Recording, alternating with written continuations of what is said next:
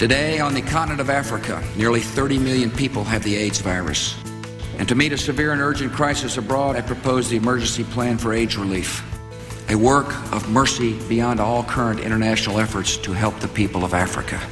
I am Engole John Robert.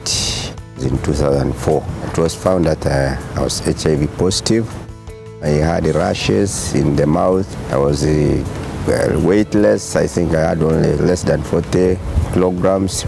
I had completely lost the hope. I think it was like around the 10th of February that John Robert, he came to our clinic. He had miliary TB, which shows that his immune system is low. And yes, indeed, we got a CD4 count, it was 1. And we knew that he would be one of the first to come in. I was put on counseling, was put on social support. I was given portion, food, clothing. My situation improved. I started working in Reach Out.